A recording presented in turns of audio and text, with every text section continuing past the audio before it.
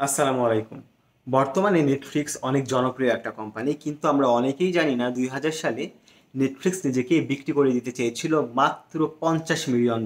কিন্তু যে কোম্পানির কাছে বিক্রি করতে চেয়েছিল সেই কোম্পানি নেটফ্লিক্সকে প্রত্যাখ্যান করে এবং নেটফ্লিক্সের সিইও ব্যর্থ মনোরথে ফেরত আসেন এবং তিনি কাজ করতে শুরু করেন এবং আস্তে আস্তে নেটফ্লিক্স উন্নতি করতে থাকে এবং পৃথিবীর অন্যতম বড় কোম্পানি হয়ে ওঠে। আসলে কত বড় কোম্পানি হয়ে ওঠে সেটা যদি বুঝতে হয় তাহলে ২০২১ সালে নেটফ্লিক্সের রেভিনিউর দিকে আমাদের দেখতে হবে।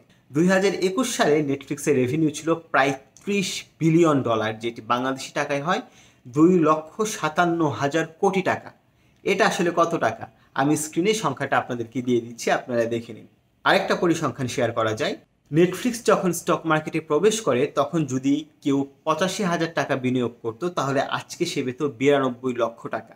তাহলে নেটফ্লিক্স কতটুকু গ্রো করেছে এ থেকে একটা ধারণা কিন্তু পাওয়া যায়। আরেকটা পরিসংখ্যান আপনাদের সাথে শেয়ার করছি। বর্তমানে সারা পৃথিবীতে নেটফ্লিক্সের সাবস্ক্রাইবার হচ্ছে ২২২ মিলিয়ন। তার মধ্যে মাত্র ৬৩ মিলিয়ন সাবস্ক্রাইবার আছে আমেরিকাতে। শুধুমাত্র আমেরিকার এই ৬৩ মিলিয়ন সাবস্ক্রাইবার এক মাসে নেটফ্লিক্সের ভিডিও দেখে ৬১০ কোটি ঘন্টা, যেটিকে দিনে কনভার্ট করলে হয় ২৫ কোটি দিন এবং বছরে কনভার্ট করলে হয় ৭ লক্ষ বছর। এ থেকে আমরা বুঝতে পারি যে প্রত্যেক মাসে নেটফ্লিক্সে কি পরিমাণে ভিডিও কনজিউম করা হয়। তো এটা তো ছিল নেটফ্লিক্সের সাফল্যের কথা। বর্তমানে কিন্তু নেটফ্লিক্স খুব স্ট্রাগল করছে। আপনি যদি দেখেন যে ২০২১ থেকে ২০২২ সালের নেটফ্লিক্সের ভ্যালুয়েশন কত কমে গেছে। ২০২১ সালে নেটফ্লিক্সের ভ্যালুয়েশন ছিল $২৫৭ বিলিয়ন, সেটি নেমেছে $১৫১ বিলিয়ন। ২০২০ থেকে ২০২১ সালে নেটফ্লিক্সের গ্রোথ হয়েছে মাত্র 18%। ২০১৩ সালের পর থেকে এটি নেটফ্লিক্সের সবচেয়ে কম গ্রোথ। তো নেটফ্লিক্স কেন তার মার্কেট হারাচ্ছে? এর অন্যতম কারণ হচ্ছে এই ইন্ডাস্ট্রিতে নতুন কিছু প্লেয়ার প্রবেশ করেছে। তার মধ্যে উল্লেখযোগ্য হচ্ছে Amazon prime, Disney plus, HBO এবং হুলু। নেটফ্লিক্স যে এইবারই এই ঝামেলায় পড়েছে তা কিন্তু নয়। নেটফ্লিক্স শুরু করেছিল ১৯৯৭ সালে এবং এরপর থেকে নেটফ্লিক্স দফায় দফায় বিভিন্ন ঝামেলায় পড়েছে, কিন্তু প্রত্যেকবারই নেটফ্লিক্স সেখান থেকে বের হয়ে এসেছে। আজকের এই ভিডিওতে আমরা এই সব কিছুই জানার চেষ্টা করব এবং এটাও জানার চেষ্টা করব যে নেটফ্লিক্স বর্তমানে যে ক্রাইসিসে আছে সেখান থেকে বের হয়ে আসতে পারবে নাকি পারবে না। আজকের এই কেস স্টাডিজটা অনেক ডিটেলস হবে, অনেক বড় হবে, আমি অনেক কিছু আপনাদের সাথে শেয়ার করব। ১৯৯৭ সালে নেটফ্লিক্স যখন যাত্রা শুরু করেছিল সেই দিন থেকে আজকে পর্যন্ত যত গুরুত্বপূর্ণ তথ্য এবং উপাত্ত আছে একে একে আপনাদের সামনে উপস্থাপন করা হবে। আপনি যদি একজন বিজনেসে উৎসাহী স্টুডেন্ট হয়ে থাকেন তাহলে এই কেস স্টাডিজটা আপনার জন্য। আপনি একদম শুরু থেকে শেষ পর্যন্ত দেখবেন, আশা করি অনেক কিছু শিখতে পারবেন এবং জানতে পারবেন। তাহলে চলুন সময় নষ্ট না করে আমরা শুরু করে দিই। তার আগে বলে নিচ্ছি, আমি প্রত্যেক সপ্তাহে এই চ্যানেলে এই ধরনের ভিডিও দিয়ে থাকি। আপনি যদি আমার চ্যানেলে নতুন হয়ে থাকেন তাহলে অবশ্যই সাবস্ক্রাইব করে নেবেন। গল্পটা শুরু হয় ১৯৯৭ সালে। ১৯৯৭ সালে একজন ভদ্রলোক একটা মুভি রেন্টাল কোম্পানিতে একটা মুভি জমা দিতে গিয়েছিল। যারা জানেন না তাদের জন্য বলছি, এখন আমরা হয়তো বা ইউটিউবে কিংবা নেটফ্লিক্সে মুভি দেখতে পারি, কিন্তু একটা সময় ছিল যখন বিভিন্ন দোকান থেকে ক্যাসেট ভাড়া করে নিয়ে আসতে হতো এবং ভিসিআরে সেই ছবিগুলোও দেখতে হতো। সেই ধরনের একটা বড় কোম্পানি ছিল আমেরিকাতে ব্লকবাস্টার। ব্লকবাস্টারে একজন ভদ্রলোক অ্যাপোলো 13 নামে একটা মুভি জমা দিতে গিয়েছিল। তিনি এই মুভিটা নিয়েছিলেন, বাড়িতে নিয়ে তিনি দেখেছেন, কিন্তু জমা দিতে তার মনে ছিল না, বেশ কিছুদিন দেরি হয়ে গেছে। কিন্তু যখন তিনি মুভিটি জমা দিতে গেলেন, সে আউটলেটের যে ম্যানেজার ছিল তিনি বললেন তার $40 জরিমানা হয়েছে। $40 সেই সময়ে অনেক টাকা ছিল, এই সময়ে অনেক টাকা। সে ভদ্রলোক মনে করলো এটা তো রীতিমতো একটা ডাকাতি, কারণ মুভি জমা দিতে আমি ভুলে গেছি, সেই জন্য আমাকে $40 জরিমানা দিতে হবে। যে ভদ্রলোক ছিলেন সে ভদ্রলোক নিয়ে আপনাদেরকে কিছু তথ্য দিয়ে দেওয়া উচিত। এই ভদ্রলোকের নাম হচ্ছে রিড হেস্টিং। তিনি স্ট্যামফোর্ড বিশ্ববিদ্যালয় থেকে কম্পিউটার সায়েন্সে মাস্টার্স করেন এবং এরপর তিনি একটি সফটওয়্যার কোম্পানিতে কাজ শুরু করেন। এরপর তিনি ১৯৯১ সালে নিজে একটা সফটওয়্যার কোম্পানি দেন, তার নাম হচ্ছে পিওর সফটওয়্যার। এই কোম্পানি ১৯৯৬ সাল পর্যন্ত বেশ ভালো বিজনেস করছিল এবং এরপর অন্য একটা কোম্পানি আট্রিয়া সফটওয়্যারের সাথে মার্জ হয়ে যায় এবং এই কোম্পানির নতুন নাম হয় পিওর আট্রিয়া এবং রিড হেস্টিংস পিওর আট্রিয়ার সিইও হিসেবে কাজ করতে থাকেন। এরপর ১৯৯৭ সালে রেশনাল সফটওয়্যার নামে একটা কোম্পানি পিওর আট্রিয়াকে কিনে নেয় এবং ১৯৯৭ সালে তিনি সেই কাজ থেকে চলে আসেন এবং চলে আসার পর সেই ভদ্রলোক ১৯৯৭ সালে এই স্টোরে দাঁড়িয়ে আছেন এবং এই মুভি নিয়ে একটা সমস্যা চলছে। এই ভদ্রলোক কিন্তু একজন সফটওয়্যার ইঞ্জিনিয়ার এবং একজন উদ্যোক্তা। যাই হোক, যখন ম্যানেজার $40 তার কাছে চাইলেন, তখন তার মনে হলো যে এখানে অনেক বড় একটা বিজনেস অপরচুনিটি আছে, এবং তিনি মনে করলেন যে তিনিও একটা মুভি রেন্টাল কোম্পানি দিবেন, কিন্তু সেই কোম্পানিতে কোনো রকমের লেট ফি থাকবে না, এবং মুভি যদি কেউ জমা দিতে দেরি করে কোনো রকমের জরিমানা থাকবে না।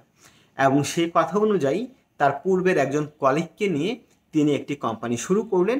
সেই কোম্পানির নাম হচ্ছে নেটফ্লিক্স, এবং রিড হেস্টিংস হচ্ছেন সেই কোম্পানির ফাউন্ডার, এবং আজকে পর্যন্ত দিয়ে নেটফ্লিক্সের সিইও। এইরকম একটা দুর্দান্ত ঘটনার মাধ্যমে নেটফ্লিক্স যাত্রা শুরু করে।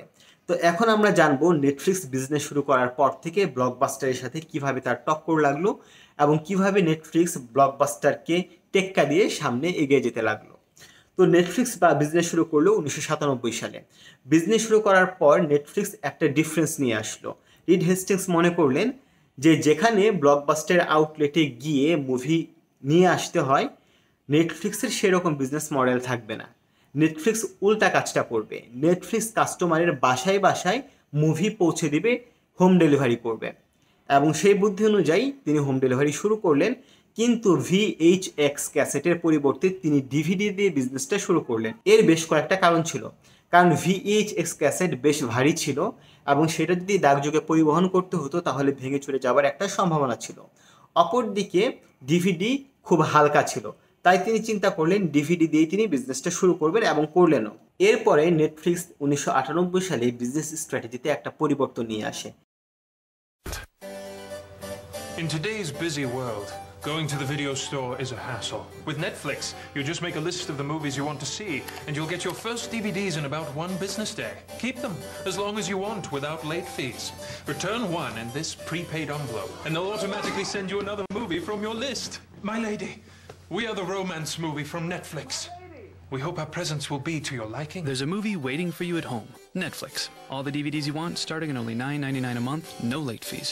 তারা চিন্তা করে যে প্রত্যেক কাস্টমারের কাছে বিভিন্ন সময় ক্যাসেট ভাড়া দেওয়া খুব একটা লাভজনক নয়, এর চেয়ে তারা সাবস্ক্রিপশন মডেল যদি চালু করে সেটা বেশি বেনিফিট আসবে। 1998 সালে তারা সাবস্ক্রিপশন বেসড নেটফ্লিক্সের বিজনেস চালু করে, যে প্রত্যেক মাসে নেটফ্লিক্সকে একটা নির্দিষ্ট পরিমাণ টাকা দিতে হবে। নেটফ্লিক্স তার কাস্টমারের কাছে 3টা করে মুভি পাঠাবে, কাস্টমার সেটা বাসায় বসে দেখবে, এবং দেখার পর তারা সেটা নেটফ্লিক্সকে ফেরত দিবে। নেটফ্লিক্স 3টা মুভি পাওয়ার পর আবার নতুন 3টা মুভি পাঠাবে, এবং কাস্টমাররা নেটফ্লিক্সের ওয়েবসাইটে গিয়ে মুভিগুলো সিলেক্ট করবে। তো এই জিনিসটা অনেক বেশি ভালো ছিল নেটফ্লিক্সের বিজনেস মডেলের জন্য। তো যাই হোক, নেটফ্লিক্সের ওয়েবসাইটে প্রতিনিয়ত নতুন নতুন মুভি টাইটেল যোগ হচ্ছিল। 1998 সালে নেটফ্লিক্সের মোট মুভি ছিল 3100, এবং 2000 সালে এই মুভি এসে দাঁড়ায় 5200-তে। কিন্তু এভাবে বিজনেস খুব একটা ভালো চলছিল না। এর বেশ কয়েকটা কারণ আছে।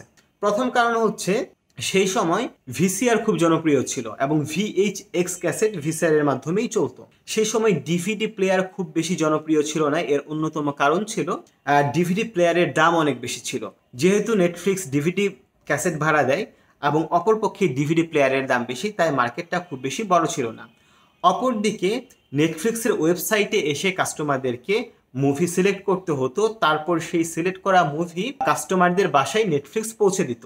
সেই সময় ইন্টারনেটও এত বেশি জনপ্রিয় ছিল না, ঘরে ঘরে ইন্টারনেট ছিল না, সেই দিক থেকেও মার্কেটটা অনেক বেশি ছোট ছিল। তো এই সব কিছু বিচার বিবেচনায় নিয়ে রিড হেস্টিংস দেখলেন যে আসলে ব্লকবাস্টারের সাথে তিনি খুব পেরে উঠবেন না, তাই তিনি 1997 সালে নেটফ্লিক্স শুরু করার পর 2000 সালে ব্লকবাস্টারের সেই সময়ের যে সিইও ছিল অ্যান্টিওকো, তার কাছে গেলেন এবং নেটফ্লিক্সকে মাত্র $50 মিলিয়ন বিক্রি করে দেওয়ার প্রস্তাব দিলেন। সেই সময়ে তিনি প্রস্তাব করলেন যদি ব্লকবাস্টার নেটফ্লিক্সকে কিনে নেয় তাহলে দুইটার নাম একসাথে হয়ে নাম হবে blockbuster.com, এবং রিড হেস্টিংস ব্লকবাস্টারের যে অনলাইন বিজনেস আছে সেইটার দায়িত্ব নেবেন। কিন্তু ব্লকবাস্টারের সিইও অ্যান্টিওকো এই প্রস্তাবকে প্রত্যাখ্যান করলো। আজকের এই দিনে আমরা দাঁড়িয়ে হয়তোবা ভাবছি যে এত বড় বোকামিটা কেন করলো, কিন্তু ঘটনা কিন্তু আসলে সেটা ছিল না। ব্লকবাস্টারের 1997 সাল থেকে 2009 সাল পর্যন্ত রেভিনিউ ছিল $3000 মিলিয়ন থেকে $6000 মিলিয়ন। অপরপক্ষে 2000 সালে নেটফ্লিক্সের রেভিনিউ ছিল মাত্র $5 মিলিয়ন। তো এটা খুবই অবভিয়াস যে সেই সময়ের সিইও নেটফ্লিক্সকে কিনতে অস্বীকৃতি জানায়, এবং ব্যর্থ মনোরথে নেটফ্লিক্সের সিইও তখন ফেরত আসে এবং তিনি কাজ করতে শুরু করেন।